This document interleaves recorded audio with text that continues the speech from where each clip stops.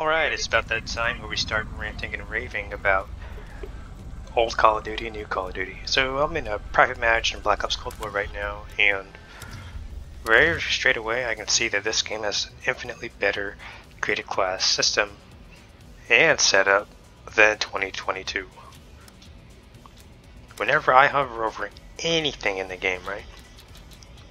In fact, let me show you real quick, right? I'm going to throw in a bunch of attachments. Right? Okay, throwing in a bunch of attachments, right? My weapon is modified to whatever, and you see those stupid bars have their green pips and their red pips. If I change any attachment, right, it shows me exactly what is being modified, when, and where. And here's the best part, right? There are a lot of people out there who think that, oh, well, I don't want that because it's so confusing. I don't know how, but whatever. All you have to do is press RT. Wow. Now you can have your BS, no real information given. And even then, Black Ops Cold War is still giving you more information, right? It doesn't say plus vertical recoil control. It says plus 15%. Now, 15% of what? We don't know until you hit the details. But even that is better than what we have in Modern Warfare 2022. Keep in mind, this game was made on a crunch budget by like the most B of B teams after they picked up the sloppy mess of like the Z and like X teams. So for them to be able to do this and 22 with 3,000 devs is just sad. Sad. Camo screen. I don't really care about the camos too much in this game, I'll be honest.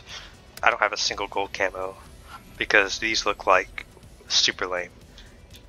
Diamond admittedly looks better, but Black Ops 2 Diamond is better. And then Dark Matter Ultra is like ultra whack. I would never equip this. However, what is better? Reticles. For whatever new side I have equipped, I can unlock new reticles. It's just amazing, right? How can you not have that in 22? Like, it doesn't make any sense. Accessories don't matter, stickers don't matter, it's BS, right? Perk system.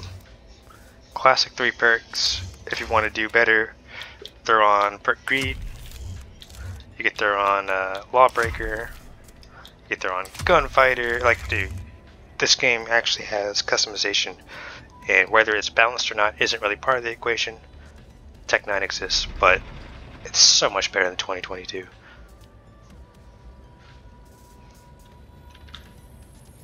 Switching gears over to Modern Slop version 2, this game doesn't have any right to be bad, because it's Call of Duty, right? The foundation doesn't really change. You pick up a gun, you go shoot people. It's nothing terribly complicated, but they can't get the UI right, they can't get the features of the UI right, they can't get customization and player-facing data right. Like, I don't understand. All you had to do is the simplest of changes, right? Because Infinity Ward works with stats. That's how they make buffs and nerfs. Post the freaking stats of each attachment. Why else would you have a billion of them? Because each one does something slightly different than another. And for something to have so much thought put behind it, but also have no thought at all put behind it, it's just perplexing. Again, we're going to go to creative class, right? Looking at the Chimera, I have all these different things, and you have this stupid green and red stat bars that change. If I change something on here, another stat change, but I don't know what was changed, I don't know how it was changed. And even if you go, well, you have a firing range, you can test it out like that, right? This firing range is whack. Let's take a quick mosey on down here, right? Damn. At least one of those bullets was hitting, but I have 36% accuracy. Let me go back and change this. Whoops, I gotta back out. Throw on the Husher. Go back to the Polar Fire S. No changing on the tuning. Back to the firing range.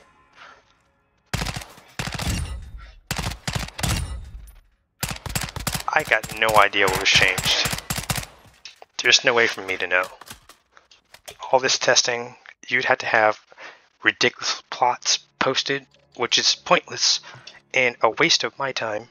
You could just post the stats like you did in Black Ops Cold War or Vanguard and be about your merry day.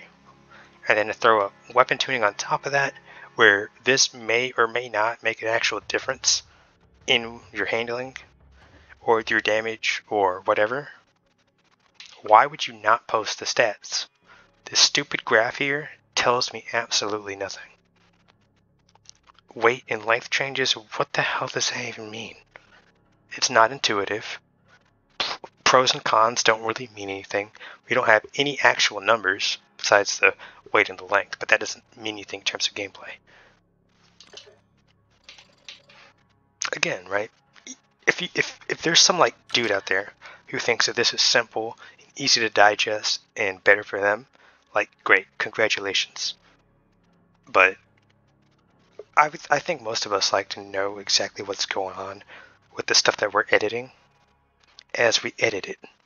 So post that information.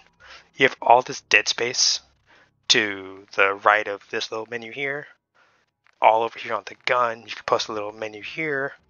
Like, I don't get it, dude.